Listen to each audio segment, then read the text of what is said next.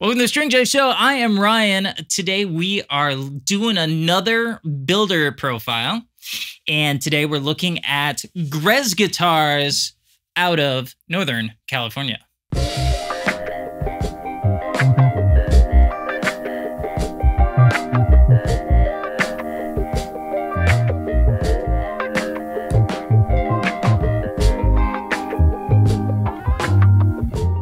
Just got done with my interview with Barry Grzebik, or Barry Grez is what I call him, and I let that slip in the interview, so now he knows that I call him Barry Grez for short. It's fun, it's out there. And I'm editing right now, and I'm super stoked about this one because Barry's a personal friend of mine, and I find him to be brilliant, a brilliant guitar maker, a brilliant businessman, and every time I leave a conversation with him, I feel more inspired and smarter. So I am excited to share this with all of you. These guitars are made out of reclaimed redwood. Barry's carbon footprint has got to be 0. This is hundreds of years old redwood that he goes out and hunts for and reclaims and makes beautiful, beautiful instruments. I'm gonna stop talking now and let Barry do the rest. So we have Barry Grez here, Barry Grzebik here, from Grez Guitars, and I am quite familiar with Grez Guitars. I own a Mendocino. I believe I did a whole series on the Mendocino guitar line, which is very exciting. The bass, which I've been drooling over and saving some money for, I'm excited about too. You came out of the corporate world. Yep. And worked your way into making really exquisite guitars. How did that happen, and when did it happen? Probably about 13 years ago now, I started building guitars. And, well, you know, a guitar, that's kind of where it starts. And at that point, I still had, I was working for myself. I had long since quit my corporate job. I've kind of been self-employed for a long time. But I was, and still do a little work as an acoustical consultant and sound designer. So churches and performing arts centers and transit stations, things like that. Although these days it's really more about guitars. So if you're doing sound design, if you're doing consulting sound design, you're building guitars, where did your knowledge about the physics of sound come from? From, I don't know, 30 years of working in sound. So I started out as an electronics designer. So okay. Not in the guitar world though. I mean, as a teenager, I made guitar amps and pedals and whatever, but really as a job, I was working in the pro audio industry. So I was designing, like, you know, 2,000 watt power amplifiers and giant I don't know, line array sound systems for stadiums, things like that. You know, I used to teach mixing to live sound, not live sound engineers. So all of that sort of stuff, right? If you know just tons and tons about electronics and audio and loudspeaker design, and then you apply that to a guitar, you're kind of already halfway there, is the way I see it, right? I mean, it's sound and vibration, and having that corporate background helps from a business standpoint too, right? I understand accounting and marketing and, you know, just organization and returning phone calls. And so I kind of came into this later in life, really fully primed. In my head, when I think of Grez guitars, I picture the guitar, I picture a Mendocino, but then I also picture a massive redwood tree. Those are the two images that come to mind. Because I've done my job well. Yeah, because you make guitars out of reclaimed redwood. How did you decide to do that, and what was the process of getting into that? Because I mean, at that point, you're not only building guitars, but you are also hunting for materials. Yeah. This happened right around the time that I was learning to build guitars. I also started to realize how much old growth redwood we had just laying around where I live. I guess I was always aware of it and appreciated it, but I didn't fully understand that you could go get some, right? That it was out there for the taking, so to speak, right? That buildings are getting taken down, bridges are getting taken down, and there's just this lumber. And I met a guy who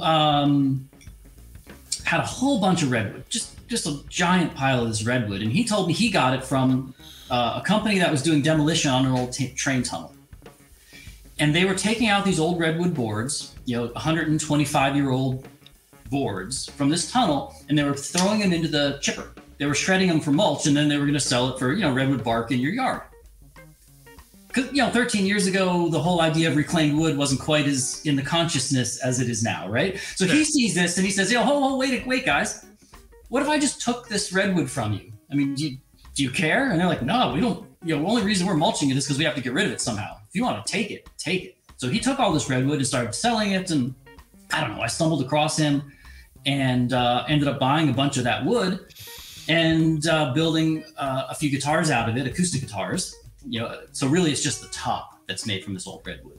But that kind of just set me on this path of, this wood exists when things come down. And then the wheels start turning of, okay, it's cool because it's reclaimed. It's cool because it's from where I am from, right? These trees were just cut down 20 miles away. They went into a tunnel 10 miles over there, and now they're back. Now they're in my shop 100 years later. But then the more I thought about it, the more I realized that there's these sort of, I don't want to say magical properties, but well, I'll say it, right? There's something cool about these first growth trees, and there's something cool about wood that's been seasoning for 100 years, right? Yeah. So it just kind of all came together. I just had this sort of epiphany that this wood that I have, that I can go find, in my local community is amazing. So this is a little 18-inch section of a beam that I've chainsawed out of a 16-foot beam. So this, how about, well, first of all, I am not super strong, right? It's redwood. This just doesn't weigh a whole lot.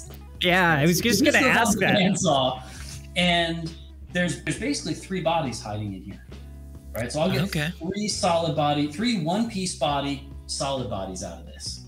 Cool. And then I just cut up some of these so I can grab a piece that has just been cut.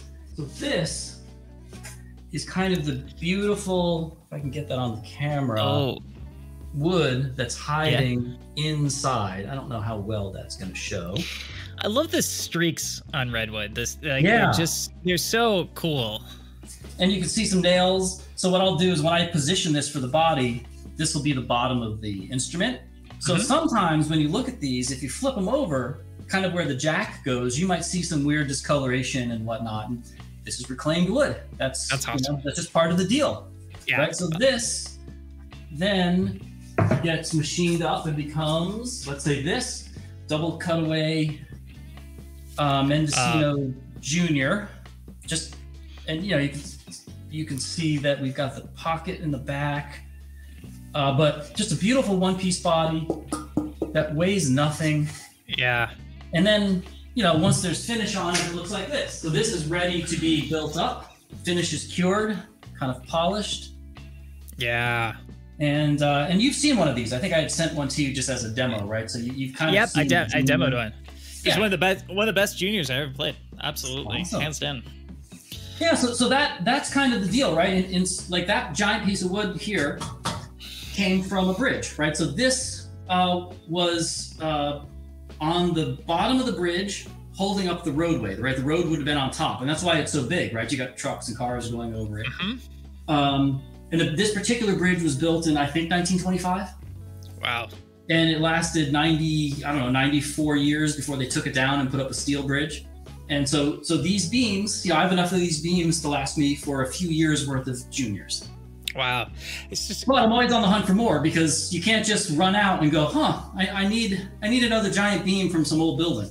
You better have found it in advance. It's so weird. It's so weird to think about, like, playing a guitar that how many generations of cars have driven over. Yeah. Like, it's just a wild, like, I think about a couple of guitars that, none of yours, but I own a couple of guitars that are, they're okay, but they're the guitars that I'm kind of like, man, in like 20 years, these guitars are going to be super, super cool. Yeah. Because of just how wood ages, and you're kind of like beating that process or beating the wait time. I feel like I'm cheating. Yeah, and it's kind of like with like the like the world of relic guitars. Well, here's 100-year-old wood. Try to give me something a little bit. Right. Try to give me something on the inside. Yeah, try to show me something a little bit more worn in than this. I don't think you're gonna find it. And you have a really wide variety of models, and some of them are not even on your website. Like, and you started in the archtop world, correct? I built. Yes. Well, I didn't start with archtops. I started with regular old steel string flat top acoustics, but did pretty quickly end up building archtops. And I still do, but you're right, I don't promote it very much because the regular line is just cooking, and it's hard to make things sometimes.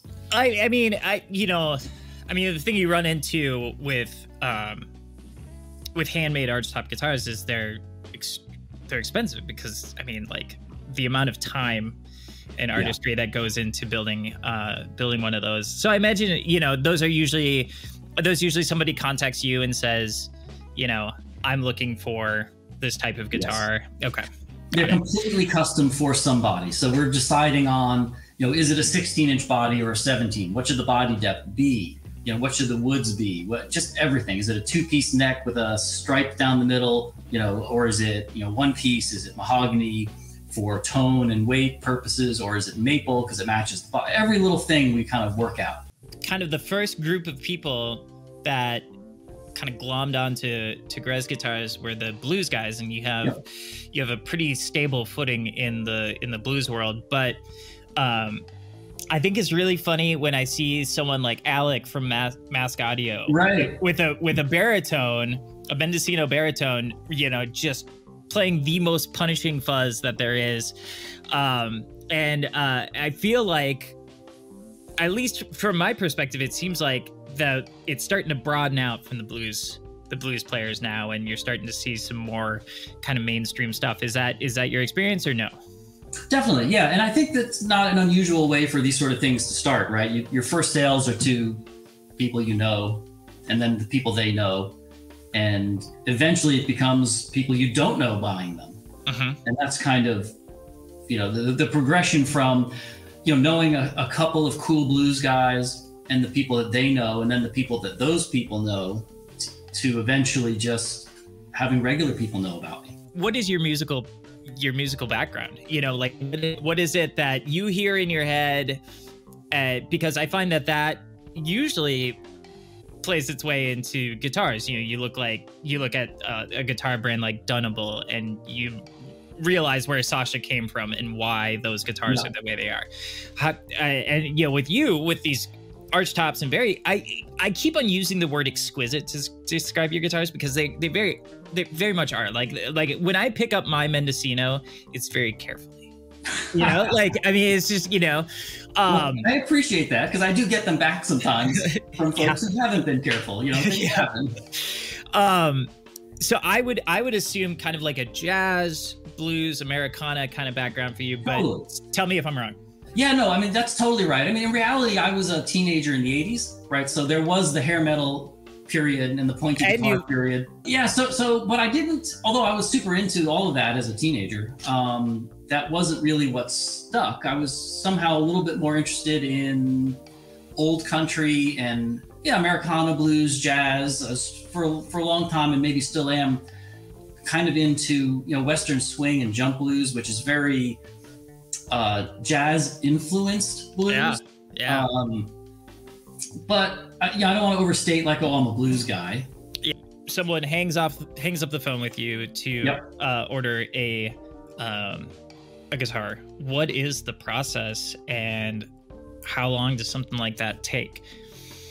Well, it depends on what it is. So if it's something like a Mendocino or any of the derivatives, the Mendocino bass or the Junior or the baritone or what have you, those are usually, if they're not crazy highly customized, custom color maybe, different binding, 8 weeks is about the turn time.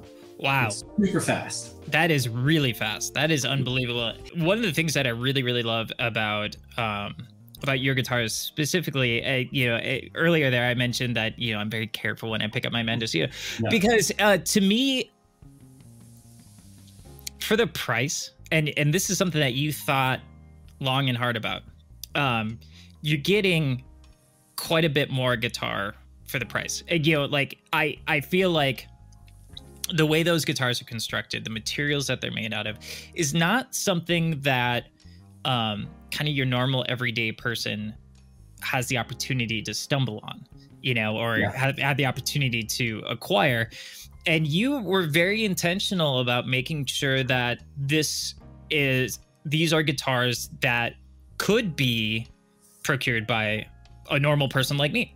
And I actually feel bad about the prices that I have to charge. Like, I would like them to be a little lower, but they can't be. But you know, I don't aspire to selling crazy expensive guitars, right? I kind of want to make instruments that real working musicians can buy. Partly because it's real working musicians who helped me start, right? Yeah. So, like, none of those, if I started making $5,000 guitars, none of those people who helped me get going early on could buy one, or would buy one probably. So the trick, though, is that if I'm going to keep the prices sort of affordable, I have to sell kind of a lot of them. Yeah. Thus the 8-week turn. And, you know, if there's at any one moment 10, 12 guitars in process in the shop, and just, you know, 1 or 2 a week are shipping. So it's maybe a little bit of a hustle, but you know, that's enough to be able to make a living at that price point. So yeah, so I am trying to keep the prices low purposefully. You know, I did have to raise the prices a little at the beginning of the year, just because everything. I mean, everything. It's like the topic du jour, right? I mean, my cases went up $25. The Honduran mahogany went up $20. The carbon fiber for my necks went up $6. The cardboard boxes went up $4. It's just the litany of things that are more expensive now than they were 2 years ago. You build guitars for a living. What have you built for yourself? All of the prototypes. All the prototypes. All of them were designed because I wanted them. I thought they were cool. Yeah. What do you reach for the most often? That's a good question. It probably varies, but in the end, I always come back to just the basic Mendocino natural finish with gold foils. Yeah. Like that's just it for me. I love that thing. And I make them in all kinds of variations, but that's sort of the core, the I don't know, the epitome or the evolution of all the other things I had done came together in the Mendocino. The other thing that I think is really great about your guitars, I ordered a Mendocino and you called me up and you said, what gauge Stringjoy strings would you like? And I went, perfect. Now I don't have to pull off a set of Slinkies and put on Stringjoys right away. So you used every guitar, or most guitars ship out of your shop with Stringjoy strings on them. Yeah, unless a customer specifically says, I want, and some do have very specific requirements. I want exactly this pack of strings. You know, I go buy one pack of strings just for that guitar and put it on for them. No big deal. But otherwise, I've got, you know, just stacks of basically mostly 10s and 11s. Yep. In both signature and Broadways, depending on the model. Which, depending on what I think sounds best on that model. Like the Mendocino Juniors, they go out with 10 gauge Broadways, right? The pure nickel. And the regular Mendocino goes out with 11 gauge signatures, just nickel wound, not pure. Those are the ones that I think sound best on those instruments. And if somebody wants to change it, you know, that's a pretty small investment. They can do that later. But more often than not, what happens is somebody emails me and says, hey, what strings were on there? I want to make note of that, right? So when it comes time to change the strings, they kind of dig what's on there and they want to stay with it. Cool. I've said it numerous times on Demos in the Dark, and I'll say it again here. But you know, I think that you are making really, really incredible guitars. I think that your ears and your craftsmanship and all of that just kind of all makes its way into these things. And if there are people out there who have not had an opportunity to really look into Grez, I would highly recommend it. And other than that, man, thank you so much for your time on this. I really appreciate you taking the time out of your day and giving us a tour of the shop and all that. Like that was so cool. Yeah, and you know, thank you to you and to Stringjoy for making all this happen. You know, absolutely. I appreciate it as well, and you know, I'll see you around the digital universe. Yeah, absolutely. Well, I'll probably be texting you sometime in the next couple of days.